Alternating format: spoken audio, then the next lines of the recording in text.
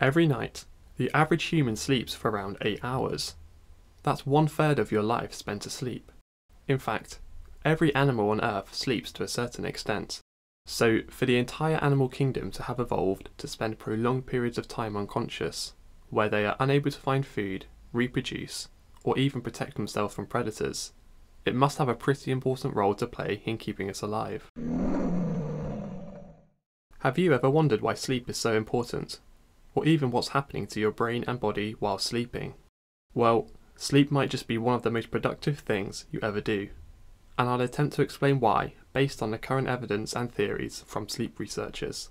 First off, let's have a look at the process of falling asleep. There are two factors influencing the brain that make us feel tired and allow us to transition from being awake to sleeping. The first factor is the circadian rhythm, sometimes referred to by sleep scientists as process C. The second factor is sleep pressure, also referred to as process S. The circadian rhythm is an internal biological clock that keeps your body running on a 24-hour cycle. It allows you to feel tired towards the end of the day, and more alert at the start and middle of the following day. This process is governed by two specialised regions of the brain, called the suprachiasmatic nucleus and the pineal gland. The suprachiasmatic nucleus will stimulate the pineal gland to release melatonin, which is a hormone that will bind to receptors all over the body and make you feel tired. The circadian rhythm will cause a rise in melatonin towards the end of the day when most people go to sleep. And by the morning, it will be significantly reduced. If you lived in a dark room with no external environmental influences, your circadian rhythm would actually run over a period of 24.5 hours.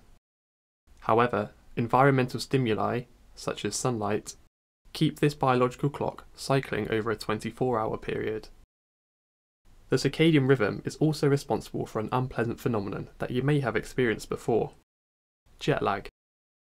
Since the invention of the jet engine in the early 1900s, humans have had the ability to travel into different time zones faster than our biological clocks can keep up with. Having your circadian rhythm out of sync with the time zone you're in means that your melatonin levels won't peak at the same time as people who are accustomed to that time zone. This means that you won't be able to fall asleep at the socially normal time. Imagine you fly from the UK to Australia, a time difference of 9 hours. It may be 10 PM where you land, and everyone is starting to settle into their night of slumber. However, your circadian rhythm is acting as if it's 1 PM, and so your melatonin won't peak for another few hours, making it very difficult to fall asleep. The circadian rhythm does of course adjust over time, helped by environmental stimuli such as sunlight, food, and social activities. The second factor to help you fall asleep is sleep pressure, which refers to the build-up of a chemical called adenosine in your brain. From the moment you wake up in the morning, the concentration of adenosine in your brain is rising. When the concentration of adenosine is high enough, you will feel the irresistible urge to fall asleep.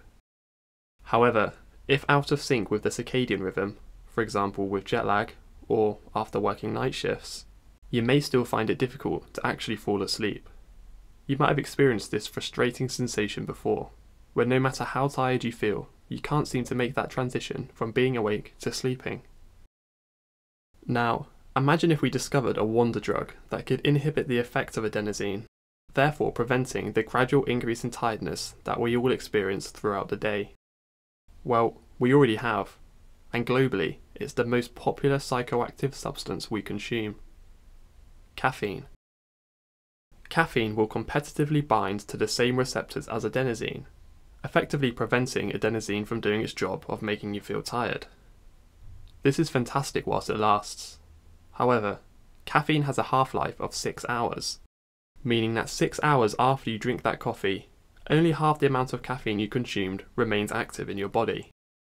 During this time, adenosine is still building up in your brain, but it's just not able to bind to its receptors.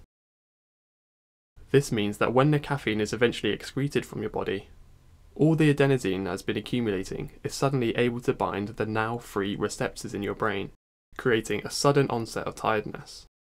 This is why we experience a slump in energy levels a few hours after having a caffeinated drink. So, now that you're asleep, what's actually happening to your body and brain? Well, different processes are happening depending on the stage of sleep you're in. Sleep can be categorised into two main stages: non-rapid eye movement sleep, which can be further subdivided into NREM stages 1, 2, and 3, and rapid eye movement sleep.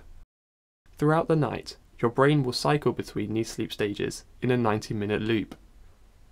This will repeat over and over until you wake up. If you were to perform an EEG, which is where electrodes are attached to a person's head and the electrical activity of the brain is recorded, you would be able to tell which of these two sleep stages someone is in, based on the patterns of electrical activity being produced by the brain. NREM sleep produces high amplitude, low frequency waves called delta waves, which slowly spread from the front of the brain to the back, repeating over and over throughout this stage. Delta waves occur while you're in your deepest stages of sleep. REM sleep, however, produces beta waves, which are much higher frequency.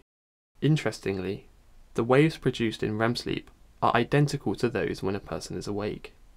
For this reason, REM sleep is also referred to as paradoxical sleep. REM sleep received its name from the fact that, well, your eyes move rapidly. If you were to open someone's eyelids in REM sleep, you'd be able to see this. REM sleep is also when your most vivid dreaming occurs.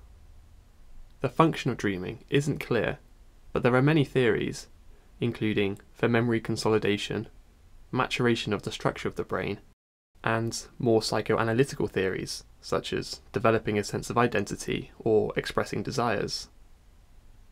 Because REM sleep involves a lot of brain activity and dreaming, evolution has solved the problem of us accidentally acting out our dreams and causing harm to ourselves. During REM sleep, your body is in atonia, which means all the voluntary muscles in your body are paralysed. This keeps you safe whilst your brain is unaware of your real surroundings. In REM sleep, your body also has impaired homeostasis, which results in an irregular heart rate, breathing rate, and blood pressure, and also an inability to regulate your body temperature effectively. The function of REM sleep is to connect memories in new ways and organise them into a useful structure. These connections are often bizarre, but result in increased creativity. This is why people often feel more creative after a good night's sleep. For example, a writer no longer has writer's block, or a musician may have a sudden awareness of a new musical melody. REM sleep is also important for regulating our emotions. This makes sense, given the amount of evidence that supports the link between sleep deprivation and mental illness, which we'll come on to shortly. NREM sleep can be further subdivided into stages 1, 2, and 3, with stage 3 being the deepest stage of sleep you will enter. Throughout sleep cycles, you will start in stage 1, which is the lightest form of sleep. Here, you may experience myoclonic jerks, which are sudden, involuntary muscle contractions, where your body or limbs might jolt without you expecting it. You will then move into stage 2 NREM sleep. For those of you that grind your teeth, also known as bruxism, this is where it will happen. Eventually, you'll fall into stage 3 NREM, also known as deep sleep, which is linked to long-term memory consolidation, where memories are transferred from their temporary storage in the hippocampus to their permanent residency in the cortex of the brain. The stages of sleep can be visualized in a hypnogram, which shows how an individual will go through all the sleep stages in 90-minute cycles. However, you can notice how with each cycle, the length of time you spend in REM sleep increases. There's currently no clear evidence as to why this happens. With all the complexity that's involved with sleep, and the obvious risks associated with spending so much of our lives unconscious, you won't be wrong for thinking that it must have a pretty important role.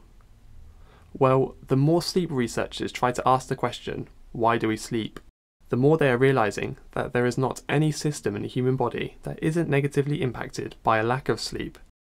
In fact, the general consensus is that the more inadequate an individual person's sleep is, the shorter their lifespan.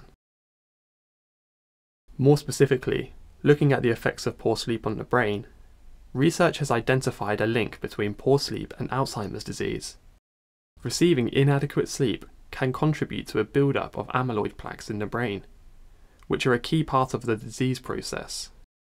Cruelly, having Alzheimer's disease also negatively impacts your ability to sleep, which creates a dangerous feedback loop which progresses someone towards more advanced Alzheimer's. Poor sleep is also linked with an increased risk of depression, strokes, and psychosis. An individual who receives inadequate sleep is also at a greater risk of becoming obese. The stomach and small bowel produce two hormones that help regulate the feeling of hunger. These hormones are ghrelin, which stimulates hunger, and leptin, which will make you feel full. In a healthy individual, these hormones will be produced at the correct volume to help maintain a healthy body weight. However, in sleep-deprived individuals, these hormones are out of balance with your metabolism, and the body will secrete excessive amounts of ghrelin and inefficient amounts of leptin. This will lead to strong signals of hunger in the brain and result in overeating. Having inadequate sleep for prolonged periods of time also increases your risk of heart disease. More specifically, it can increase your risk of having a myocardial infarction, also known as a heart attack. This happens when the blood flow through the coronary arteries that supply nutrients to your heart muscle becomes reduced. Poor sleep quality can also cause hypertension or high blood pressure. Sleep-deprived individuals have a chronically stimulated sympathetic nervous system, which is essentially your fight or flight response. Over short periods of time, the sympathetic nervous system plays a vital role in survival. However, when activated for prolonged periods of time, the blood pressure will remain elevated, which causes a range of other problems from atherosclerosis of blood vessels to kidney damage. There's also a strong link between inadequate sleep and the development of type 2 diabetes. Lack of sleep will reduce the amount of insulin produced from the pancreas, and also reduce the body's ability to react to insulin. This will result in high blood sugar levels. If you're interested in learning more about sleep, its importance, and its relevance to our modern day lifestyles, I'd highly recommend reading this book by Matthew Walker, Why We Sleep. I've put a link to it in the description.